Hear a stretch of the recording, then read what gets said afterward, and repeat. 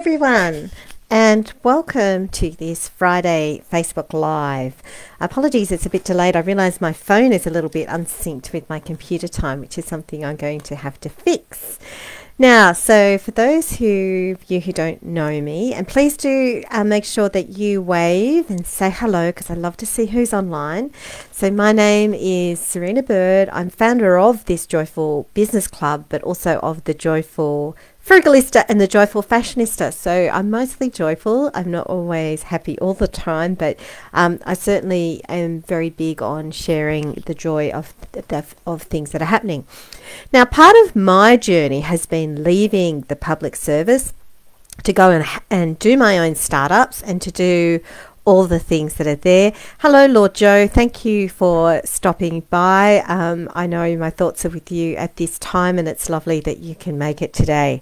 So my journey has been leaving the public service to go and do my own startups, and then more recently going back to the public service full-time, at least for a little while. But while I was still working in the public service, I started to build up my side hustle. And I did this mainly by freelance writing, and I know I spoke on the last Facebook Live I did about how to transition from the public service to private and the sort of things to be mindful of when you're doing side hustles while you're still working full-time, including making sure you get appropriate approvals. So I certainly had that in place. But then the first time I was asked to write, someone just said to me, "Oh, can you just send through an invoice and then we'll pay you?"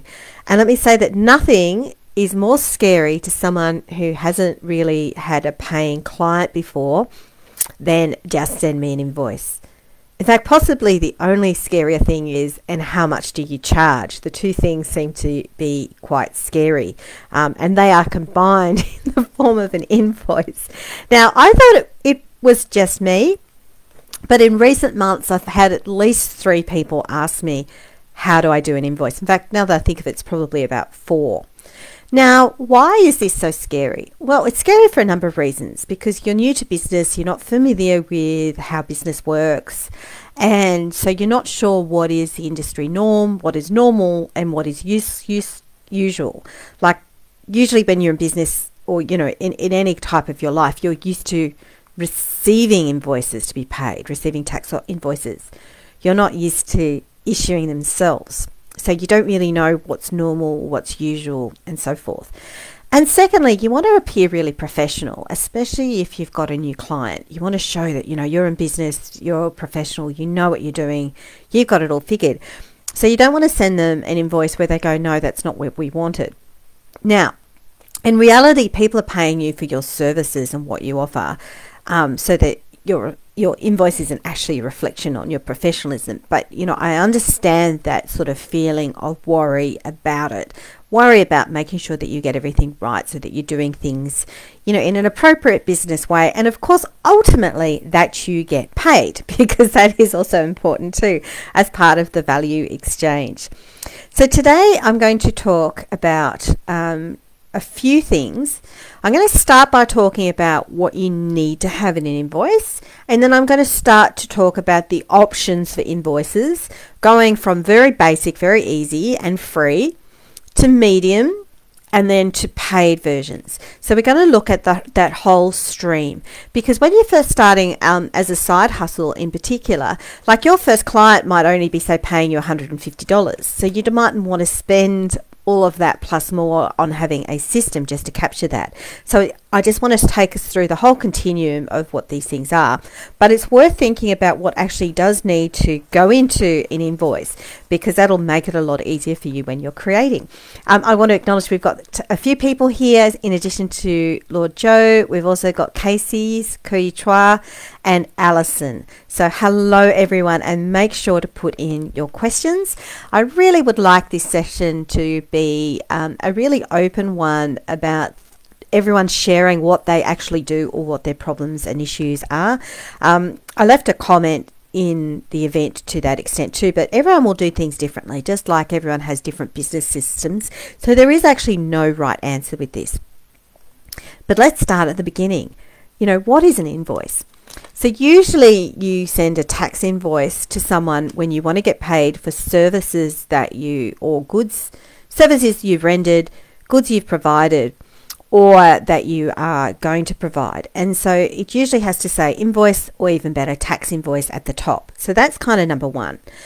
Secondly, you need to put in your name, or even better, your business name. Now, that might seem fairly easy, but those who are new in business, sometimes you can freak out just by even, oh my God, what do I put in my name for my invoice? That can be kind of a deal breaker for some people, and something that, prevents them even doing this step, but it's not really that hard. Linked to that is an ABN, an Australian business number. Now, do you need an ABN to issue an invoice or not? No, you don't, but it is good to have one. Now, let me explain. I've had someone, for instance, who was a student who was doing cleaning for me. She didn't have an ABN. She didn't need one at all. She was a student who was doing a bit of casual work. She wasn't planning to do that as her business longer term. Now, the ATO, the Australian Tax Office, has advice on how to apply for an ABN. It's not hard, it really is not hard to apply for an ABN, and I think it's free. It costs money to register for a business name, but for an ABN, I'm pretty sure it's free, and it's not hard at all. If you are earning more than $75,000 a year through your business, it is a legal requirement to register for an ABN. However, if you're earning less than that, it's not really a legal requirement, but if it is going to be a real and serious business undertaking, like not just I'm doing a few photos for someone as a bit of a favour and sending them an invoice, I don't know whether I'm going to do this long term or not, or I'm doing a bit of cleaning on the side during COVID, it's not going to be what I'm doing long term. If it is a serious business undertaking, it is a very good idea to have an ABN. And in fact, it's also a very good idea to register your business and do all the appropriate things. Now, with registering an ABN, it's fairly easy, like I said, and I'm pretty sure it's free.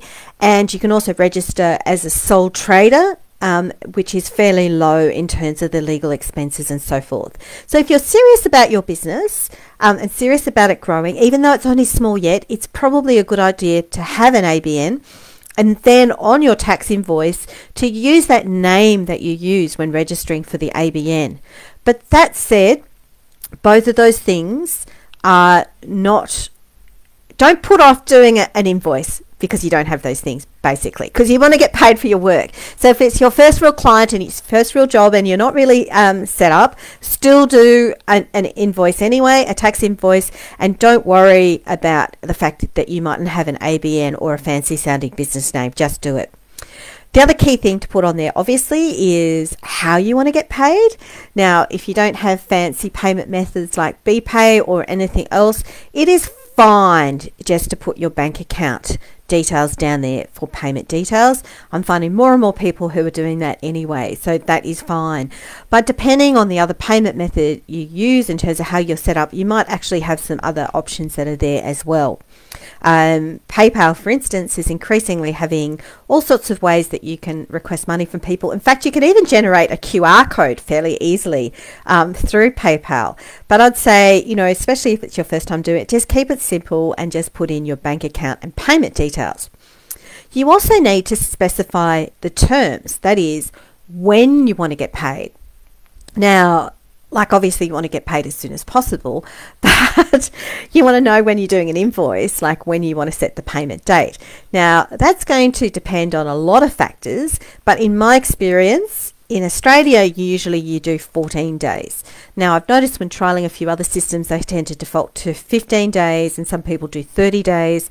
Honestly, if you're going to get 30 days, that's kind of hard, and then if they don't pay, you've got to chase them, and by that time, it's, people have forgotten that. So I usually do 14 days. I personally like to pay most of my bills, particularly for small businesses, within 7 days. But a 7-day kind of stipulation on an invoice can kind of look a little bit harsh. I remember getting a bill with 7 days and then, with big capital letters and stars and strictly no kind of further beyond that. Like people might have busy lives. They, might have been on holidays, or they, might be, waiting for the next pay to come through. So I think, 14 days is kind of a little bit polite. Like 7 days feels a little bit crazy. But if you've negotiated 7 days, then put that in. And just note that with some bigger companies in particular, their payments are handled by their account section. So the date you put on that invoice is quite important, because that's the day they will actually get around to paying you. So if you put 30 days, they may not actually pay you for 30 days, even though they could have paid you earlier. So think about all those sorts of things. But basically pick a date. I usually pick about 14 days, 2 weeks, which is 10 business days usually, and that's usually what I do. The other big decision you have to make on an invoice, and this is one that I got wrong for many years, and once it's explained to you, it's really simple and easy, and you wonder why you stressed about this in the first place, is GST or not GST. You often receive invoices from people that have GST. When you first do an invoice, usually there'll be a field there about GST or not, and you'll kind of go, oh no, what do I do? Do I pick GST or do I not pick GST? The really easy answer, and the best answer I ever got, is you will know if you are registered for GST or not. You will know that, and if you know you are, then put down GST. Now, why do I say that you will know that or not? Well, basically, it's if you are making less than $75,000 a year, you do not have to register for GST. So if you're a sole trader business setting up in the first instance, you do not need to register for GST. If you're earning over $75,000, it is a legal requirement for you to register for GST. Once you register for GST, that then means you have an obligation to submit the quarterly BAS statements, the business activity statements. Now, for those in business who have registered for GST and have the BAS statements, you know that that is a fair amount of paperwork to do. So don't do that paperwork if you don't have to do that, because it means that you have a requirement then in terms of, you're receiving the GST, you have to acquit that. So much better to save yourself all that hassle. If you don't need to register for GST, don't. Now, if you're in doubt at all about whether you've registered or not, you really can't remember, and if it's stressing you out, just look up your ABN on the internet, and it'll show you very clearly whether you're registered for GST or not. Anyone can search for that and anyone can see. So if you think you're not registered for GST, you probably aren't, so don't include GST on your invoice. If you're not sure and you're really worried about it, then look it up on the internet and check. If you think you're going to earn more than $75,000 a year, or you already are and you're not registered for GST, make sure you do. So that's a key thing to handle when doing your invoice. The other thing, which is another trick for new players, is that most accounts departments require a PDF form of an invoice rather than a Microsoft Word or an Excel spreadsheet. I don't know why that is, but I'm assuming that's because means that invoice can't be changed, and so, which is a good thing. You don't want people to just change your figures. And it's probably to do with how a lot of online accounting software and other programs read data these days. So I'm assuming that's what the requirement is. But if you just do it in a form that isn't a PDF, make sure you convert it to a PDF before sending it through. Alison says her system is very hand-rollic. I'm not quite sure what that is, but I'm assuming that it's not automated is the most important answer. Alison said insurance is also important for any business. Yes, insurance is important. Today we're talking about invoices, which is a separate issue, but happy to discuss insurances in more detail at another time. So that's kind of what you need on an invoice, and just to think through some of those essential elements. If there's any I've forgotten you've got questions for, please send them through.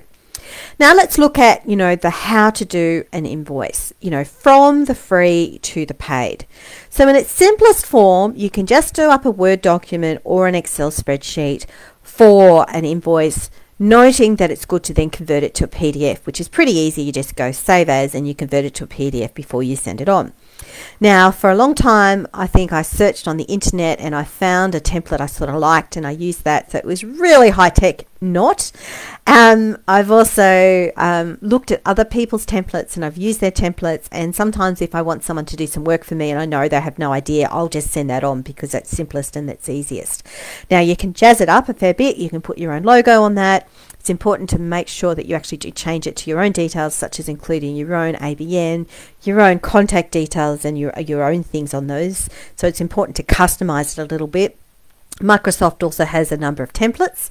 I don't know if you've ever played around with Microsoft templates, but they actually have some fairly good ones. So you can have one that looks a bit swish and it looks a bit nice. And of course, you know, other than paying for your, you know, Microsoft subscription, they're pretty much free and they're pretty much easy. So if you're getting low levels of work as you're starting out, this is probably all you need in the first instance. And this is certainly what all I needed in my first kind of year as a freelance writer. So you know pretty much when you've been paid or not, because you know you're not getting a lot of work. So when that magic money comes into your bank account, you're like, woohoo, I got paid for my cleaning, writing, whatever it is that you're doing on the side, my business consultancy work, my course. You'll know because you'll see the money in, and so you're aware that that's been paid and that's all fine. Now, there are a couple of other things that you can do that are also in that free camp that are sort of starting to be a little bit more complicated than just doing your own document. One thing, for instance, you may not realize is that PayPal now has an invoicing function. So I mentioned before that PayPal enables you to do a QR code. You can create links for people to pay you. You can create buttons for people to pay you. You can also create an invoice directly in PayPal. And I've had a little bit of a play and it seems to work quite well. You can even customize it with your logo and do a few things. So that's a way that if you are using PayPal already, that you can do that. Now, while that is free, please note that PayPal does have a certain transaction charge. I can't remember off the top of my head what it is. I think it's somewhere, all of these are in the range of, I think, about 1.5 and 2.5%. But just notice that any payment purchased through PayPal usually has some kind of, will often have some kind of charge attached to it. I haven't tried with the invoicing. If you just send someone money by PayPal, it's fine, but if you're using it as a payment method, they often will. Same with Stripe and Square. They also have free invoicing options with them. And if you already have a Stripe or a Square account and you're already using it to manage external payments, that can be quite good. And I should add too, an advantage of all these PayPal, Stripe and Square things is that you're not disclosing your bank account. So therefore, you know, potentially the risk of, you know, your account getting hacked or being defrauded is less because you're not divulging those personal details. So it may be worth that additional, potential additional charge for you to do that.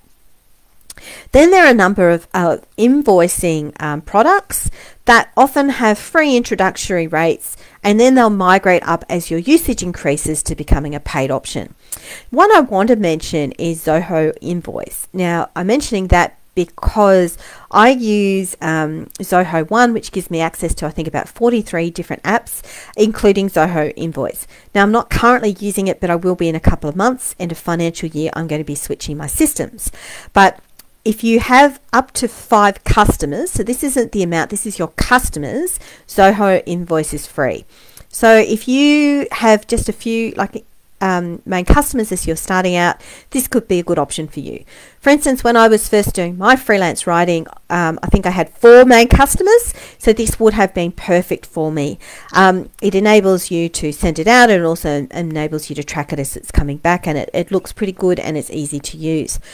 Also, there's a new program out there called Wave, which I haven't used, but it bills itself as free online cloud software. Like many of these things, you know, they often are free initially, and then as your volume increases, they become paid. Which brings me then to the extension of this is to the medium range specific invoicing programs. I've talked about Zoho Invoice. There's another program called Invoice Ninja that I've heard some people use, and it's specifically just for invoicing, but you know, it's quite a popular program. And there's also another one called Invoice Home. In fact, if you Google you know, invoice programs, you'll find that there's quite a lot of programs in this space. It's quite a lot in this startup space. So if you are wondering how to invoice, you are not the only person who's been wondering. That a number of people have. So that is just for invoicing. So when we're talking about invoice, it's like, you know, creating that, you know, nice tax invoice that looks good with your logo on it, sending it out, making it easy for people to pay you, and then noting when it's got paid. And like, that's it. But the next step up is, as your business grows, it's worth thinking about online accounting programs, and often doing that perhaps in conjunction with a bookkeeper. So as you are starting to do more things like buy equipment for your business, attend networking functions for your business, have more and more clients for your business, have more diverse ranges of money that's coming into your business, you might be that next step up that you want to be able to have an accounting software system so that at the end of the financial year you can easily run a report that'll make it easy for you to do tax. You can also watch it more easily to see about how your cash flow is tracking for your business, so you know how your business is doing overall. And it's good to actually start early about this thinking. While you might start just doing a few invoices and it's just a bit of fun and it's testing whether your business is something you want to do, once you get to that point where you're like, yes, I want to build a business here, then start thinking early about getting the tools in. Don't just wait until you've got boxes and boxes of receipts in shoe boxes and feeling a bit panicked about it. At least you've got the receipts. Not everyone does, but start to build that in early, because one of the key problems is sometimes people are in business and they don't even know whether they're making money or not, and that can be really disheartening when you think you're doing really well only to find at the end of the financial year that you've actually got a tax bill and you're really not doing that well at all. So if you're at that stage where things are getting a bit more complicated, then think of an accounting online accounting tool, and they will all pretty much have with them the ability to invoice. Now, the most intuitive and perhaps the best well known in Australia, at least at the moment, is Xero, Xero is how it's spelt. You will have seen that, you would have seen ads for it, you would have seen people use it. Now, it's also, for a small business, is a fairly expensive option at about $50 a month. When it first came out, it was one of the cheapest, but you know, their prices have been increasing a bit. Now, people who use it, they swear by it because it's very intuitive, it's very easy to use. Often when you send an invoice out, it makes it easy for people to pay. Often there's just a pay here button and people click on that and then they can automatically pay. It, you know, defaults to whatever payment method they want, whether it's bank account or credit card. And of course you want it to make it easy for your customers to pay you, don't you? And so Xero is very easy to do that. Now, I don't use that because I'm a frugalista and it's not the cheapest option in the market. I was advised by my lovely sister, who's a bookkeeper, that there are other options available. And on her advice, I signed up for SASU, which is SAASU, and that costs $15 a month. It is a very good double entry bookkeeping online system. However, it is less intuitive to use than Xero, and for someone like me who has never learnt about accounting, there was a little bit of a step up, a bit of a learning curve for me to get onto that system. I'm now onto that system. I'm now fairly comfortable with it. I like the fact it's also got a customer relationship management CRM functionality in it, albeit a very basic one. And so that is something that, you know, if you have a bit of basic knowledge about online bookkeeping and how to do invoices, that could be an option for you to use. Two other products that are very common in Australia are MYOB, Mind Your Own Business, which used to pretty much be the market leader before Xero came along, but I think is perhaps lost a bit of its market dominance, and Quicken. So Quicken is also a well-established player in this space. I used to think that Quicken was quite expensive, but then I met a bookkeeper who actually had a corporate license and she could offer it at $20 a month. And not only that, but she knew how to use it, which is actually another good point I should add here too. Before rushing off to, buy a particular program, it's worth asking, if you have a tax accountant or a bookkeeper, it's worth asking what system they use, because obviously half of the point of having a more detailed online system is providing it to your tax accountant or bookkeeper at the end of the financial year, and you want to have your records in a good state and one that they are comfortable viewing. And if they have a preference for a particular online accounting system, where possible and where affordable, go with them. And if they do have a good relationship with a particular online system, chances are that they might be able to offer it to you at a special rate as well, which is kind of a win-win. So consider that as well, but also consider what's user-friendly and what's cost-effective. And finally, I want to mention the system that I am going to be moving to, which is Zoho. Zoho. So Zoho has a number of different applications. I mentioned before that the Zoho One subscription has 43 applications, and they are quite affordable. It's $43 a month for one user, or up to I think $110 for multiple users on your system. And what that gives you is access to over 43 apps. Now you might think, but you know, Serena, I only need the invoicing app, or I only need the accounting app. That's fine. But what's really important with this is having everything integrated really allows you to grow your CRM, your contacts, relationship management system. So for instance, say you sold some courses to someone back in January, and then you did some freelance writing for someone else in March. Now, in another traditional system, you might have had your course information in one system, and you might have had your freelance, writing contacts in another system, and they're all disparate. But this is all then put together. And then say you want to, send out a newsletter to people, or you wanted to remind yourself about, who was that person again, and have they paid me, or what other things. You've got all their data in one central place. And so in terms of the longevity of building your business long term, it's really important to think about the CRM. Now, you might not think you need that in terms of your ability just to invoice, but that is actually quite key, and it is actually quite crucial to keep that information, because these are customers. These are people who paid you. So it's really important to keep that information that is together. So there's some of this information there about, what goes into an invoice, and also how to do an invoice. Don't let the potential complexity of, oh my God, I'm building a big business and I need a detailed accounting software platform with CRM in it, stop you from doing an invoice. At its basic, it's just a document, a piece of paper that tells you people how to pay you. It's really important that you do one, and it's really important that you do one quickly. Don't stress if you don't have an ABN. Don't stress if you feel that your company doesn't have a logo yet, or indeed you don't have a logo, but do make sure that you think about things like the GST or not, and also make sure that you send it through as a PDF, particularly if you're sending it through to a big company. Thank you very much. I really appreciate you tuning in to watch.